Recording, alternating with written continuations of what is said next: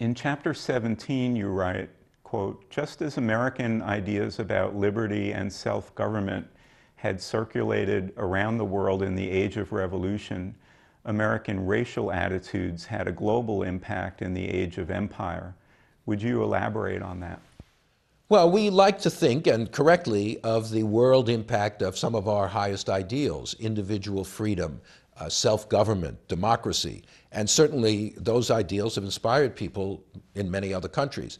But it's also important that some of our perhaps less noble ideas and practices have also had a worldwide impact. And in this period around the end of the 19th century, beginning of the 20th century, American segregation affected the way people in South Africa were implementing apartheid.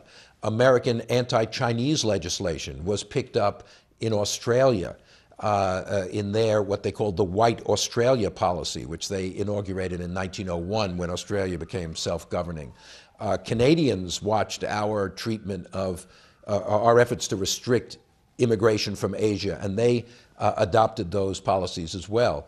The failure of Reconstruction in the United States was seen in these white settler societies as indicating that non-white people were not really capable of self-government, and helped to justify. People in other countries cited what happened in Reconstruction in the United States to say, well, look, we don't need to give black people the right to vote because they tried that in the United States and it didn't work. This was a distorted view of what happened in Reconstruction, but that distorted view affected racial thinking in other places. So as the American system of Jim Crow, segregation, disenfranchisement of black voters, Asian exclusion is implemented in this country, other countries are watching what we do and are learning racial policy from us as well.